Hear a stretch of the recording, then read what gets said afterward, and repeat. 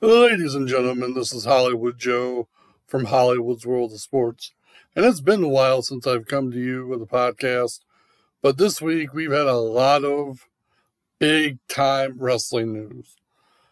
You know, I've said many times before that I don't like talking about rumors and speculation when it comes to pro wrestling because quite frankly, other than fake news in the political world, I feel like pro wrestling news is like the leader in fake news.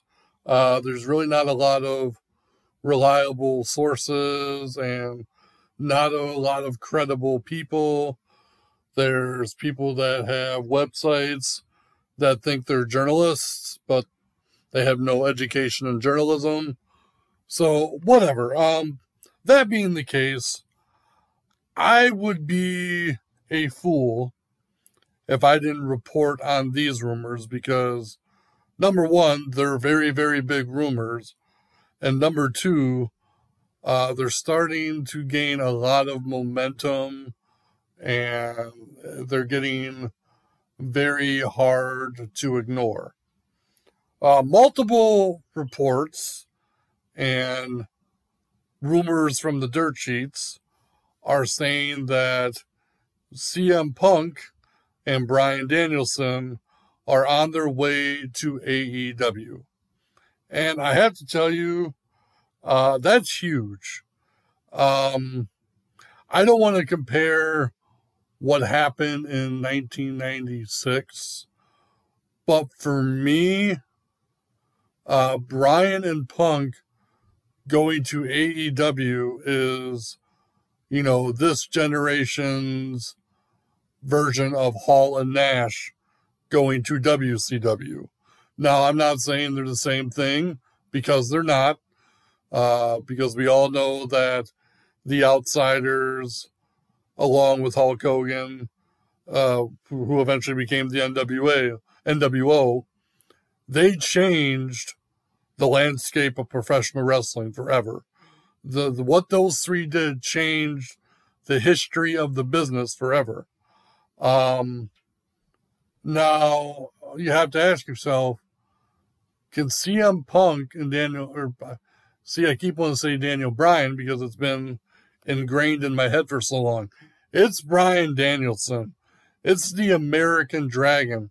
It is the guy that you saw in Ring of Honor and Pro Wrestling Guerrilla and, wrestled all over the world before he became Daniel Bryan in WWE. CM Punk, on the other hand, he has not wrestled in 7.5 years. And there's still a good portion of the pro wrestling audience that wants to see him return. CM Punk was very, very passionate about pro wrestling, is a great talker in the ring, had some very, very great matches during his time in WWE and before WWE. And I got to tell you, I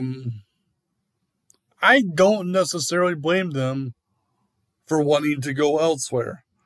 Right now it seems like there is a lot of toxicity among AEW fans and WWE fans. Personally, I don't really care because I watch everything. I watch, NXT. I watch Impact Wrestling. I watch SmackDown. I watch AEW. I watch Ring of Honor and New Japan when I have time. So I don't care about who goes where and what promotion everyone thinks is better. Don't really care. But if Bryan and Punk can make AEW a better place and can get them to another level for another alternative, I'm all for it. They are both household names when it comes to this generation and this era of wrestling. And people will say, well, Punk is 40, in his 40s now, and Bryan's in his 40s. Well, you know what? So is AJ Styles. So is Bobby Lashley. Bobby Lashley is 45 years old, and you would never ever know it by the way he works in the ring. John Cena in his 40s. Cesaro just turned 40. Damian Priest approaching 40. So this whole 40 thing needs to be dropped because age is just a number. And I feel like wrestlers today are keeping themselves in better shape than they ever did. But anyways, back to Punk and Bryan. There are so many dream matches and possibilities with those two. I mean, you have, Kenny Omega, Malachi Black, Adam Page, Miro.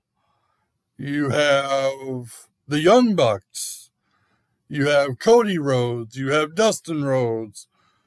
You have Chris Jericho. You have MJF. You have the Revival. You have Proud and Powerful, the team of Ortiz and Santana. You have Sammy Guevara. Oh, and not to mention, AEW is also working with New Japan, Impact Wrestling, and NWA. And AAA is starting to get involved too. So that opens another door of a lot of big possibilities. These are matches you wouldn't be able to see in WWE because, unfortunately, WWE does not have a partnership with any other promotion. So, for me, I would love to see the CM Punk versus Will Ospreay match. That's been talked about. I would love to see CM Punk versus Bryan Danielson again, one more time for a go-around. There's just so many possibilities. And, I'll be honest with you, I wasn't a big fan of the AEW thing at first. Wasn't on board with it. Didn't really care for some of their booking decisions and concepts. But if they can get all these major players and use them in the right, put them in the right places and take them in the right direction, then I hate to say it, I'm on board with it. I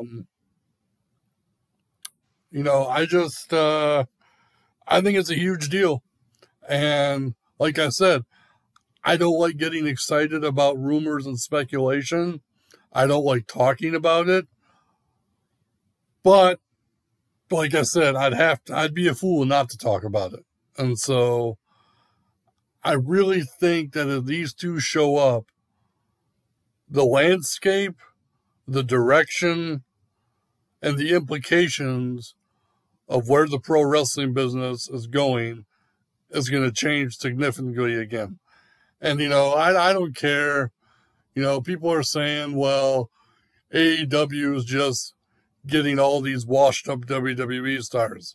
Well, I mean, people thought that Hogan, Savage, Hacksaw Jim Duggan, Big Boss Man, Kurt Hennig, everyone thought that those guys were washed up, and look at what they ended up doing. They ran neck and neck with WWE for a good 3 to 4 years. But the problem is WCW was very mismanaged in the end. And if AEW can get their acts together in terms of booking and storytelling and have things make sense, boy, they could be a powerhouse. I truly believe that they could be a powerhouse that competed with WWE like WCW did. So that's my take on it. There's just a lot of different scenarios and moving pieces to this thing. So many different opportunities that could happen. like I said, right now it's all rumors and speculation. Um, I don't talk about these types of things until I see it on my TV. So for me to talk about it, something different for me. Um, but yeah, we'll see where it goes. I'm not gonna like start singing the praises of AEW until I see CM Punk and Bryan Danielson on my television. So, with that being said, it's all for me about this topic for the day. Hope you're all doing well, enjoying summer, and staying healthy out there. Be sure to check out Hollywood'sWorldOfSports.com, as well as, I'm on Facebook, Twitter, Instagram, Reddit, YouTube, obviously. I'm on it all. So be sure to check all my stuff out. As always, my name is Hollywood Joe Williamson, and controversy doesn't come without criticism.